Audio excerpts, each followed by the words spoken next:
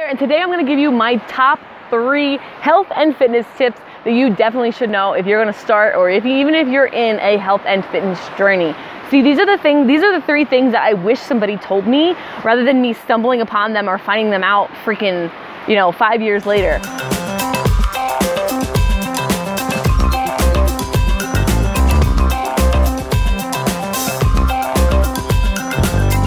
So in this video, I'm not going to tell you what to eat, and I'm not going to tell you that you need to exercise. Those 2 things, you need to learn about nutrition and you need to learn about your body, okay? Super important. What I'm going to talk to you about first, my number 1, is making sure your goals are right.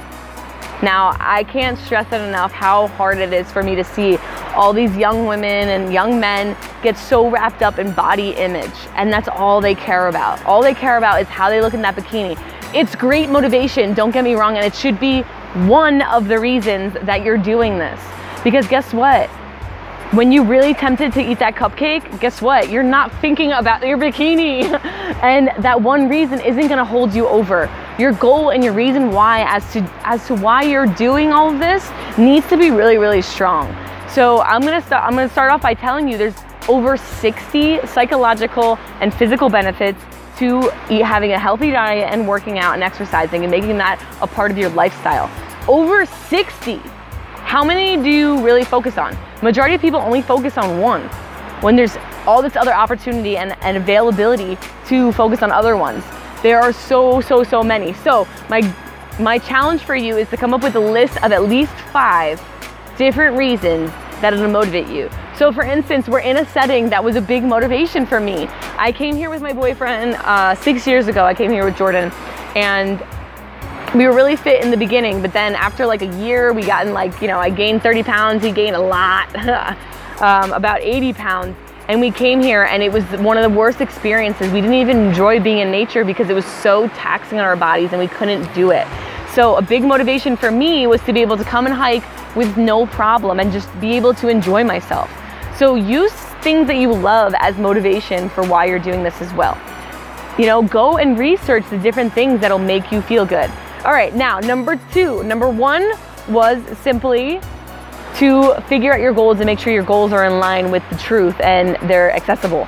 Number 2 is find some people to freaking do it with. Make sure you find a coach. If you want me to be your free coach, the link is below. Or find somebody who knows what they're talking about. If you just kind of it's a little unfortunate. If you decide to go and be healthy with your best friend who's also very unhealthy, the likelihood of you 2 succeeding together is very unlikely, because all it takes now, instead of one of you guys needing to fight temptation, now 2 of you guys need to fight temptation. Because what's gonna happen when your girlfriend says, girl, let's not work out today, let's go get some ice cream instead? You're gonna go get ice cream. You know it, because now it's not, and then this happens with me and Jordan a lot too. If I say I have a craving for something, he's like, I'm down. You have this idea and you think that, that person's gonna be able to talk you out of it, but now you're saying, okay, my friend needs to have more willpower than I do. So be sure that you find a coach that can help you out with that temptation, help you out with the mental aspect of it, and be able to answer questions for you. Find a coach and find somebody, not just a personal trainer or anything like that. Find a coach who knows the psychological aspects of it too, or a place where you can go and be held accountable with other people. I kind of stumbled upon that online. I was put into a group, and I also was working out and did Insanity with 3 other people. So that was really great motivation. It really helped to stick to it. And that would be my second piece of advice. And now for my third biggest, this is my biggest piece of advice. Now please pay attention. Please pay attention. If you get nothing else out of this video, well, first of all, let's congratulate you, because tip number 3 is educating yourself about a healthy lifestyle, educating yourself about your body, educating yourself about food and how your body works with different food, educating yourself about what happens during a workout. Did you know that when you do a workout, you're actually breaking down your muscles, and your muscles don't get bigger during a workout? They actually get bigger when you refuel your body and you feed it and you rebuild your muscles. You have to do that with food. Do you know how to do that? If you don't, you gotta go learn. You have to go figure it out and be okay. Don't wait. Listen, be okay with doing things wrong in the beginning. It's okay, because I'm still happy Find people who have done it already. Ask them for their advice, but also know that every body is different. Every single person is different. Some people have gluten intolerances. Some people have shellfish intolerances. Not everybody can do it the same exact way. So find somebody who understands that. Find somebody who's willing to work with you on a one-on-one basis, and set you up with an exercise program too, and set you up with that accountability that you need in the group. So I hope you hit all three of those things. So number one, making sure that your goals are really, really not only realistic. So for instance, you know, when I first got into health and fitness, I thought I could be like, you know, like a figure competitor. But hey y'all, I got big hips. If you've ever seen my figure, I got big hips and big thighs. I was a softball and a volleyball player and a baseball player.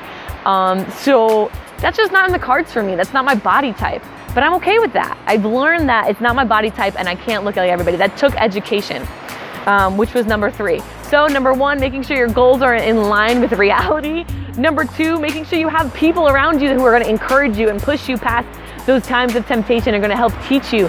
And number three, go and do your research. Go and do your research. Don't just listen to societal fads, please. Don't just listen to societal fads. Find friends who are doing something, or contact me. Do something about your health and fitness. Stop waiting, educate yourself. I love you guys so much. If you liked this video and you found it helpful in any sort of way, please give it a thumbs up. I really, really appreciate you also sharing this video so that your friends can also get educated, and maybe, hey, they'll reach out to you and say, let's do this together. All right, guys, I love you so much, and I look forward to hearing from you. See you later.